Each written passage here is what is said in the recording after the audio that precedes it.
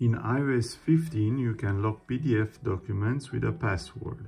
I'm Vlad from iPhoneTricks.org and I'll show you how to do it. First, you have to open the Files app. Here you have to make sure that you browse documents on your iPhone. I'll go, for example, in Downloads. And I have 3 documents available. This one is already password protected. And let me, for example, password protect this one. So I'll have to tap on it and use the share icon. And over here, I need to see a lock PDF option. But because this is a text document, you see, and not a PDF, I first have to use the print function. Tap on print. You see, now it converted it to a PDF document. Save it to files as a PDF in the same downloads folder, the same name.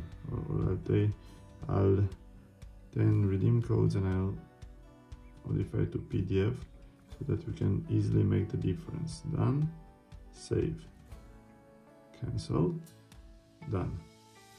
Okay, you see the new PDF file is over here.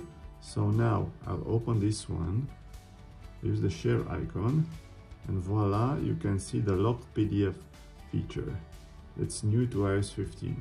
I tap it and here a password is required. And type any password I want. This video is shot in the very early stages of the iOS 15 beta, so there's no restriction. I even can put a single character password like this.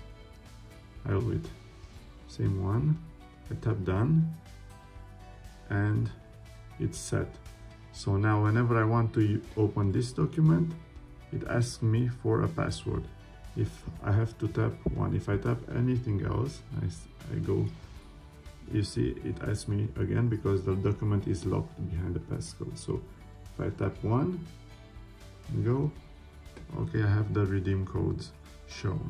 What's interesting is that there is no unlock PDF function to remove the password protection, but this will be perhaps added in future test version and will be available until the public release.